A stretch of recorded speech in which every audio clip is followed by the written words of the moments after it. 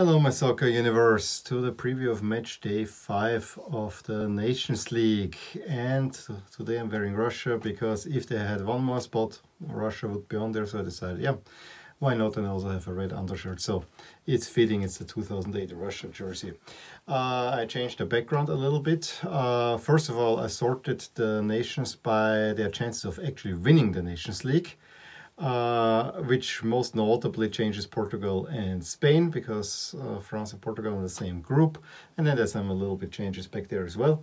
There's a lot of white up there, because this time I said I'll make it a twist. The last time for the Euro qualifiers I decided to take all the jerseys, the most recent jerseys that were released for that particular national team. This time around I said I'm gonna put up the first jersey that I owned of that nation, which probably will tell you a little bit when I got the jersey, although not entirely, because this Germany jersey I got, for instance, after the Belgium jersey up here. But you know, a little bit it tells the story. Also want to note, it is not the oldest jersey, or you know, the complete opposite. It's the first one that I got, which is notable because it changes this England jersey, because I have a 2010 away jersey. And it changes the Netherlands jerseys because of a 98, which I also got a little bit more recently. Anyway, before we look at the games that we'll have, let's see where things stand in all of the leagues, that we can actually a little bit get more of a feel for the games. Group A1, we actually have quite the interesting stand, with Poland now suddenly in first place ahead of the Italy and the Netherlands, and we already see reaching the final four is really tough for the Netherlands. Poland, Italy digging it out there.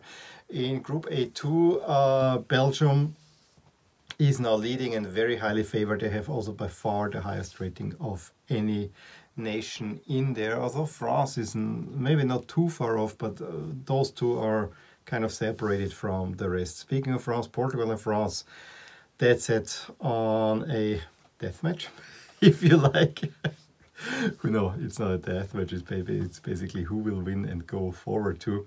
And then in Group A4, it's also relatively open, because Ukraine is still in the running there. Switzerland looking bad here, because although they got a draw against Germany, the Ukraine beat Spain, which put the Swiss in trouble.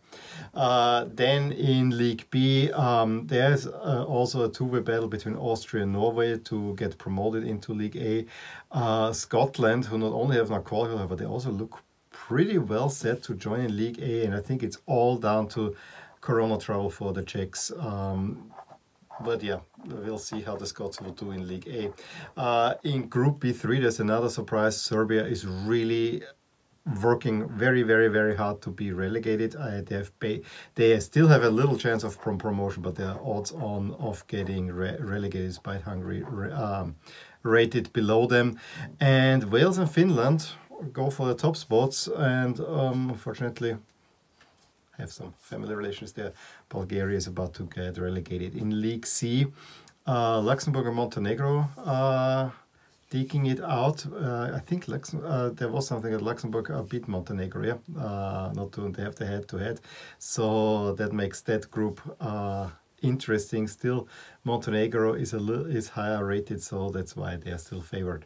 North Macedonia and Georgia, there was something, yep, but they already played twice. That's all a very tight group. Armenia could maybe get in there. Slovenia and Greece for top spot in C3, with Greece dropping points. It's Slovenia who looks now in pole position. And then very open group where everyone can go anywhere, but it's Belarus and Albania that are favored. For the relegation probabilities, I forgot previously always to take a cut that has actually played down. They will rank the last place teams, and then the best placed team plays against the worst placed team home game, and then 2 against 3. So therefore, these now reflect the relegation probabilities a lot more accurately, which are more or less, not quite, halving if it was just going straight down. And then who will go up from League D? The Faroe Islands are almost there, and Gibraltar also looking rather strong with 2 games left to play. I think if they win the next one, they're already through, and similar goes for the Faroe Islands. So Before we look at the matches, let's also look forward. I showed you in League A who will make it into the Final Four, but also we want to know who will win the whole thing. And it is Belgium is the top favorite, who are rated most highly, and they also have the most likely going into the Final Four of all the other teams. Note France is maybe a little bit further down due to them only having a coin flip. They're not as likely as Belgium to go in, otherwise they would be very comparable. And Spain is ahead of Portugal now, so the two are flip-flopping. And also see how close Italy and Poland are, and Germany is also in there. There are only 3 that are disqualified, and I sorted them in the current nation standings. That's Croatia, Sweden and Ireland. So even Bosnia and Switzerland, although having very, very little chances, have still a chance going in. So with all that, now we know where we are. Now we can actually get a better feel of what games to watch. And on Saturday, I mean, we know that A4 is a rather open group, and Germany-Ukraine is probably a big matchup, but I think everyone will look at Portugal-France. There is just no two ways about it. Sweden, Croatia probably will already could be a decider for who gets relegated. The Croatians get a result against Sweden. The League C matchup, this is the dogfight between Montenegro and Luxembourg. Maybe Luxembourg having the slightly easier draw, we'll see. San Marino, Gibraltar, it's an early one. If Gibraltar wins, they are through, and same goes for 6 Latvia, Faroe Islands, but both have to play away from home.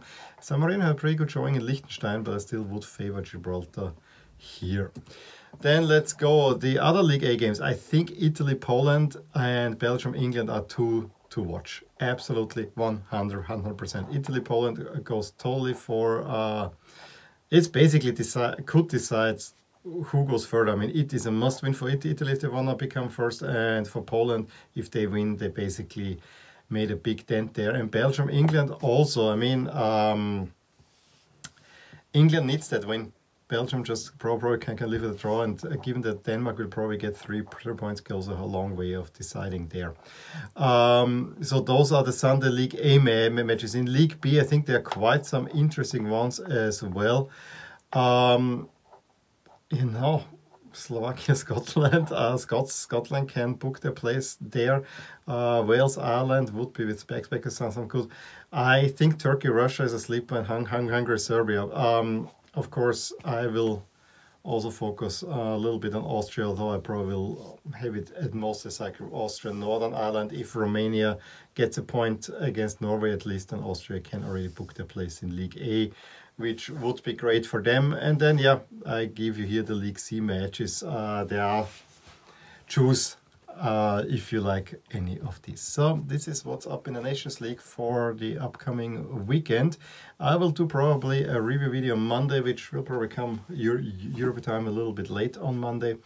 But you know, it will be there, and then we'll know a whole lot more. Give me a thumbs up if you enjoyed this video. Drop a line below which games you will be watching. And yeah, I will talk to you soon. Bye. Hey there! I really hope you enjoyed this video. And if you did, here are some videos and playlists that you might enjoy too. Also, please consider subscribing to my channel, because it will keep you updated whenever something happens in my soccer universe. And with that, have a wonderful day. Bye!